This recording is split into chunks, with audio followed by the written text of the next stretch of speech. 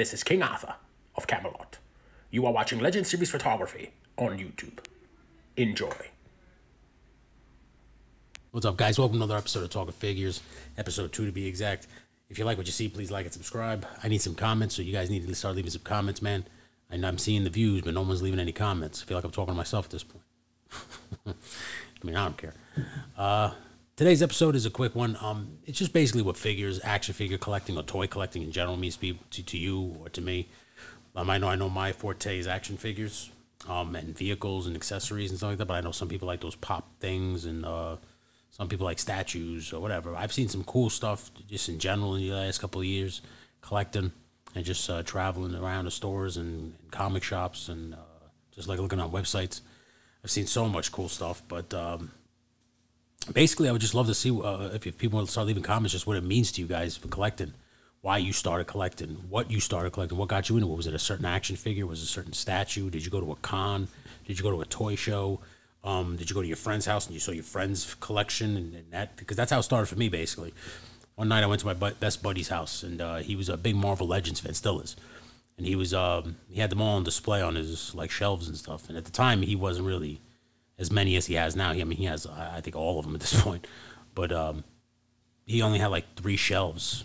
And he had like, the main ones that you see, like Iron Man, Wolverine.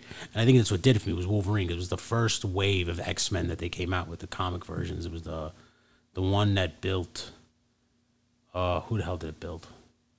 I don't even know if they had built a figure at that point. But I just remember it being Rogue, Wolverine, Sabretooth, that wave. I just remember that wave because he was in the brown suit. And it came out, and I just like walked over to it, and I'm a huge Wolverine fan. He's my favorite character, well, like he is for most people. And I took him off the shelf, and I was just staring at him, and I'm just like, this is what these toys look like now. And he was just basically looked right at my face and could tell, like, yep, you're in. You're going to start collecting these things. And he had like an extra Wolverine. I think he had like 2 extra ones, and he just gave it to me. He was just like, here, take this one. I started your collection. And man, did it ever. I immediately started buying all the Marvel Legends I could. I started back cataloging what I didn't have just so I could catch up. And before I knew it, I had like 150 Marvel Legends figures. And I was just like, wow, this is crazy. And every single wave that would come out, I would only collect the comic versions. I wasn't really big, or keen on the MCU, the movie or TV show figures. The only ones I did like was the Hugh Jackman Wolverines. I regretfully never got them because they just sold out so quickly.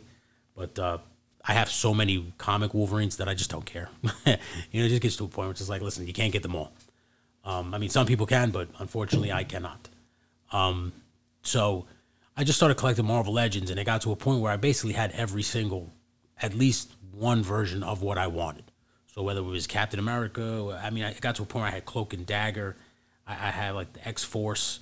And it was just getting to a point where it was just like how it was expanding to a point where it's just like, I can't get, I don't really want any more Marvel Legends figures. There's really not much I could, I really want in terms of how many more variants can I get of the same figure, So I don't mind getting variants of my favorites, but like at some point, like, I don't really need 3 Storms, no, with all due respect. I like the white suit from the cartoon, and you go the black suit, that to me, that was enough. Like, I don't need with the short hair, although I have it. That's when it became a problem to me. I was just like, oh, what do I need all these fucking figures for? But I do love the chase, and it's the thrill of the chase, or the thrill of, like, you find it.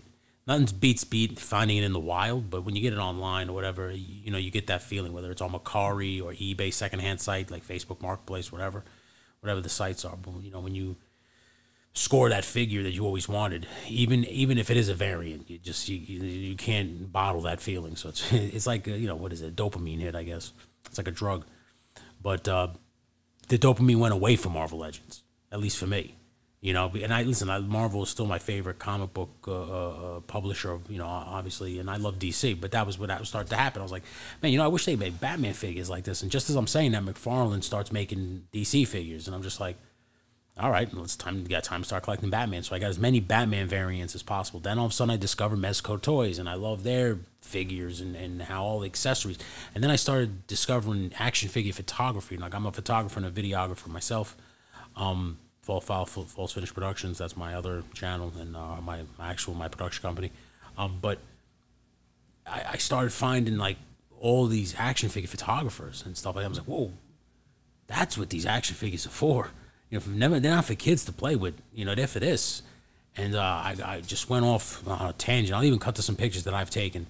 And I just really just took me into the realm of just full-on collecting every single thing I could get, whether it's accessories, dioramas, people printing stuff and selling on Etsy. Etsy's another great place. You can find great stuff for action figures. But that, like I said, those aren't the only lines that I fell in love with. Just as I'm starting to, collect Batman, then all of a sudden He-Man, the Masters of the Universe line comes out from Mattel. And then, Hasbro announces they're coming out with G.I. Joe Classifieds. And I'm just like, yo, at first I started collecting the G.I. Joe figures because I just thought I needed fodder for the Marvel Legends in terms of action figure photography. So I'm like, all right, well, I'll get some soldiers and stuff like that. So, like, Spider-Man can kick the crap out of a couple soldiers, like Cobra soldier guys. And then from that point, I just was like, it just started, the nostalgia started to kick in, the cartoon G.I. Joe. And then growing up as a kid, like I'm much older than some people. I'm not going to sit and tell my age, but I'm older. I grew up watching the original G.I. Joe on the cartoons on TV. So I was just like, yo, man, this brings back memories. And then all of a sudden He-Man comes out, and I'm a huge He-Man fan. I love swords and sorcery. He-Man was one of my favorites. I know the whole history. It's supposed to be for Conan the Barbarian, which is another one of my favorite characters of all times, Conan. So then I'm like, Jesus, I gotta get He-Man. So you start with He-Man, Skeletor, and all of a sudden now I have them all, and I'm getting the Slush Head and Spike Tor, and then Webster is the one I'm missing right now that I need, but it just spurns, man. And like, I'm not really a completionist. I know some people are completionists. They want the whole wave. Like, they want all. I've seen some guys' shelves with the G.I. Joe Classified, like they're all numbered and they're in order perfectly. And that, I commend you. I tip my hat to you. I can't do that. I can't keep them in the box, man. I gotta take them out. Like I said, in terms of photography, I gotta play with them. And I don't buy 2 or 3. I don't do that shit. So I just buy one, play with it. If it breaks, I buy another one. I don't really give a shit, But yeah, so it's like I guess it's like nostalgia for me. I'm assuming it's most of you guys. It's the same fucking thing. You guys love the cartoons as a kid, or it just hit you when you were collecting the small guys, or like when you collect the Marvel figures. It's just, it hits that dopamine like when you were a kid, and it takes you back. That's basically what it is for me. Like I said, it was great because what the community has done now in terms of toy community is it's created so many avenues to actually enjoy the toys as an adult. Like, cause like a couple years ago, I'm gonna go back maybe 10 years ago, when you were buying toys for yourself, it kind of seemed like a loser, like that guy KB Toys, like a weirdo. That's what at least I used you to feel like. So I would just go in there and say, oh, my nephew's birthday. I have a bunch of nephews, so it made sense. But it was really for me, Now you can just go in there and buy them and feel like, I don't give a shit.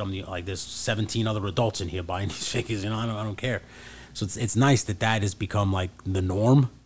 But now that it's like you have so many ways to utilize them and enjoy them, in terms of like action figure photography, stop motion. Some of these things articulate so much that you can actually do a great stop motion film with them. I've seen a bunch with just Marvel Legends, in terms of Spider-Boy 16 and a couple other guys out there. Their names escape me. I'll put a couple of my favorite stop motion action figure stop motions in the comments below. But even like the new thing now, I noticed is play motion, which is another guy that I like watching, Mike the Hunter. They just basically play with the toys and film it.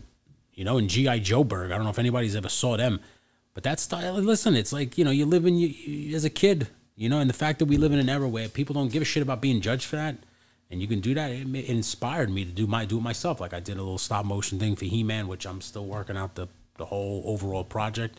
I know I did the prologue, it's on my channel, but I do have more coming for that, but it's just, it's time consuming, and I've had some issues with my family I had to handle health-wise. So I'm like, kind of putting stuff in perspective and doing things at my pace. I know it's coming slow, but but again, at this point, I feel like I'm just doing it for myself because no one's really watching on this channel. I don't really care, because I'm not really doing it to get the views. I'm just sharing it, man. And I'm just enjoying meeting people in the community and seeing what people are doing on YouTube. Like Articulated Ninjas, one other guy that I love watching. I just joined his membership group on his YouTube channel, man. You get a lot of stuff. He does a lot of cool videos that he doesn't put out publicly. You just got to be a member to get. And, it's cool to just feel like you're a part of a community, feel like a part of a brotherhood.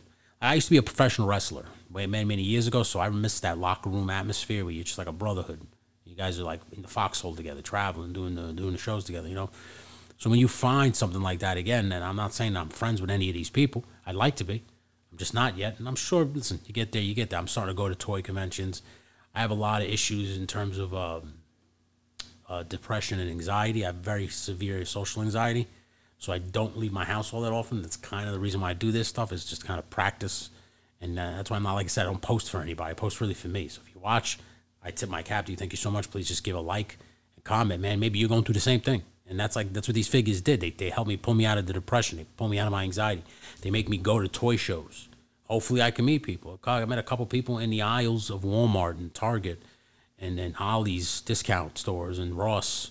You know, I've met a bunch of people, you know, who earn the same thing as me, you know, and it's nice to know I'm not alone, you know. So it's, and it was, like I said, it also helped me through a lot of that mental stuff with the toy photography, because being creative and stuff, it just brings you out. You're not so depressed no more when you have something to look at, or you have something to work on, and you see like the finished product. And to you, if that's another thing too. Art is subjective. I know a lot of people post pictures, and sometimes they get critiqued by other photographers, or they get critiqued by other people from the community. And I mean that means toy community. Like I know the most popular thing that everybody always goes to is articulating comic book art, and they have like literal like guidelines to like match their specific, everything's got to be tangible, as they say, where everything's got to be in the picture, no editing. In other words, like you're not taking a picture, putting it on Photoshop, and then adding the comic bubbles. You got to cut those comic bubbles out and put it in a way where it looks like a comic book panel. So that's a really cool aspect too. Don't get me wrong, I've tried it, but I've gotten a lot of criticism. A lot of people will come on. I don't mean this negatively, but people go on there and they tell you what you did wrong, instead of just being like, "Hey, man, great job. You're trying." And don't get me wrong, criticism makes you better, and people should all be okay with constructive criticism, which I am. But sometimes, you don't got to be too You don't got to be too much of a critic. But that's why I focus more on toy photography and not so much of the articulating comic book art, because to me that just became too perfectionist, I guess would be the word. They look for perfection, like that perfect comic book pattern. And don't get me wrong, there's some pictures on that Facebook page or Instagram page out of this world. Like I couldn't even imagine taking that picture. How great some of these guys take these pictures, guys and girls. Please don't get me wrong. I'm not gonna be inclusive here, and everything in between, please. But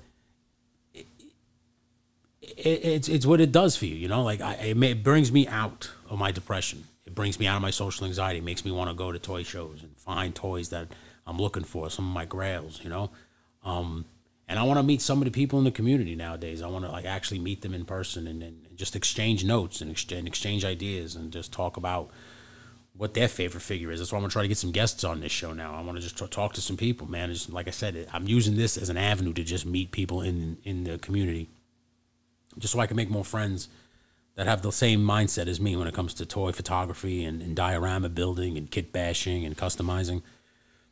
That's basically what this all boils down to. It's a hobby, it's an interest, and it's what makes you feel better. And at the end of the day, that's really what this is all about. It's just making yourself feel better, making yourself feel nostalgic, making yourself just taking your mind out of the real world. That's dog shit, please. I know everything's going on in the world. It sucks. My life ain't that great. But when I get a toy, it just makes it a little less sucky. Or you get a great picture on a photography, or you're doing stop motion or play motion. It just, your mind is not where the negative shit is. It's right there in that moment and making you think of when you were a kid and you were playing with these things and there wasn't no problems in the world because you were safe in your house with your mom and dad, or your whoever took care of you.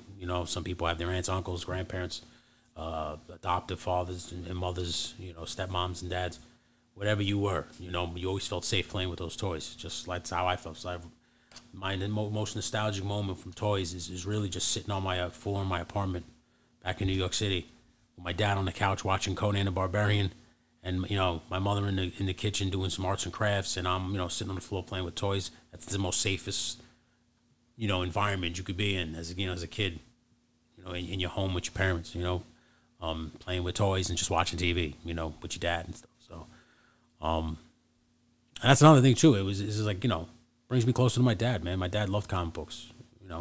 He was a hard man. He was a tough guy, but he still had his nerd side. He still watched Star Trek, Deep Space Nine. He still, Next Generation. He was a big fan of any of those, Battlestar Galactica, Babylon 5, any of the Star Wars movies. He watched all that stuff. His big thing was swords and sorcery too. He was the one who got me into Conan the Barbarian and Beastmaster and Dragon Slayer and all that all those awesome movies. Excalibur. So that's kind of the reason why I still collect, because it just brings me back to that point in my head. My father's a much older man now. He has health issues, but whenever I pick up a toy, I'm brought back to those old times where, he was a young guy and, he was my hero, so it's really what, just, I don't want to get too sentimental here, but that's basically what it is for me, man. That's what it means to me. That's why when people say to me, why do you still collect toys, man? Isn't that too old for that? And it's like, no, you're never too old. You're never too old to do anything. Still collect comic books, play video games, whatever it is that does that thing for you, that just puts you in that mindset where it's not such a sucky world. You're not so miserable or locked away. You should do that shit. Whether it's art, like I said, whether it's video games, whether it's exercise, the only thing I would never condone is recreational drug use or drinking. Alcoholism is a shit. It's not good.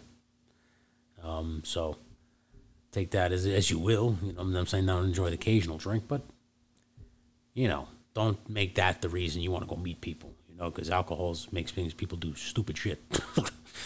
So, but yeah, you'll find your thing. That's really at the end of the day what this whole episode is about. Like I said, I know I rambled for 20 minutes, but I needed a second episode and smoked some weed, and I really don't give a shit. I figured I'd just go balls to the wall. My next episode will be a guest. I'm going to have one of my dearest friends from the wrestling business. I'm still involved in the wrestling business in terms of production and stuff like that. That's where I kind of put my forte, because I'm dealing with some disability, some health stuff. So I can't never wrestle. I haven't wrestled in over a decade because of all the stuff that I'm going through. But I've always stayed involved in terms of production, and I've made so many dear friends who also collect figures. Some big names in wrestling, collect action figures, like Matt Cardona. He's got his own channel where it's just based action figures, and I would love to have him on the show, and I will work on getting him on the show. But I'm going to start with one of my dearest friends in pro wrestling. You could catch him in a bunch of companies as the commentator or interviewer, ring announcer. His name is Cheyenne Ortiz, the voice, is what his nickname is. And we're just going to talk about wrestling figures and what the wrestling game meant to us, and what's his favorite action figure, because he has just an amazing wrestling collection. I'm not... Being in the wrestling business, I don't really collect wrestling figures. I don't need 17 different Shawn Michaels. I don't need 14 different Undertakers. I got the two Ultimate Shawn Michaels that came out, which were the most accurate versions I've ever seen of the Heartbreak Kid. And I was just like, all right, I'll take this. And I got a couple Undertaker figures from my favorite versions of him, which was the...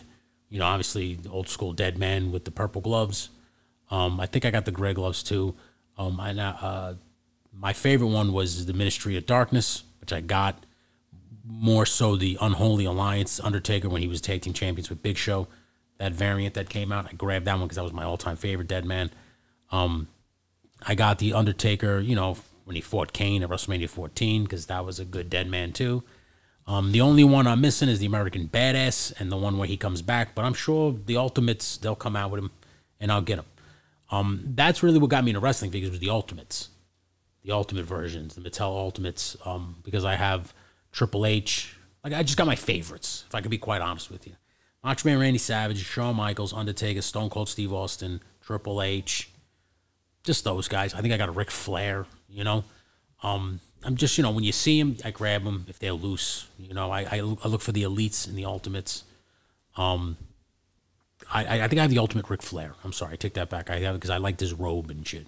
I wanted the elite Ric Flair from '92 because he has the Four Horsemen shirt, and I like that because that's the Ric Flair I remember from the '90s. The one from the '80s is, I was very young then, so it was kind of hairy. But I remember 1991 when he came to WWF as the real World's Champion and challenged Hogan, which I still think that's bullshit. We didn't get that match at WrestleMania 8, but that's a whole nother podcast in itself. Go to Spot Monkey Radio for that. That's coming back. But I think that's coming back at the end of January, if anybody's wondering. Like I said, I'm rambling now because I'm just trying to kill time. And once I get talking about toys, man, I can just ramble for hours. Like I said, my collection started with Marvel Legends, and now it just spans Marvel, DC, G.I. Joe, He-Man, Ninja Turtles, Ghostbusters, The Witcher, Mythic Legions. I have Mezco, but it's Marvel and DC mostly. I had a Gomez figure, but I sold him, or I traded him a while back, I think, for a diorama piece. Because what are you going to do with a bug? Like, I know it's their guy. Like, Gomez is their, like, what the hell is that? Mascot? So they make a bunch of toys. The only Gomez I will get at some point is the Mecha one. The spacesuit guy that goes into the guy, because I really just want that guy for G.I. Joes. That's really why I want him. But that's another thing, too. You just get into accessories, vehicles. Like, the action figure game is insane now. You're getting 4-foot Galactus figures and 3-foot Sentinel figures and a 5-foot Brontosaurus or Bronchiosaurus, whatever the fuck it's called. 3-foot Tyrannosaurus Rex. Well, that's what when I was a kid, and I might be the only one, but when I was a kid, that drove me crazy. That nothing was to scale. Like the figure, if you put him in a car, it would barely just fit for him, and it was just like a small little piece of shit car. Like now it's to scale. The lights are lighting up. The trunk opens. The doors open. If it has weaponry, sometimes it's on there, sometimes it's not. Don't give me a starter on the McFarlane Batmobile. As much as I love that thing, I would have paid an extra $30, $40 if it had the flip guns and some lights. That's all I'm saying.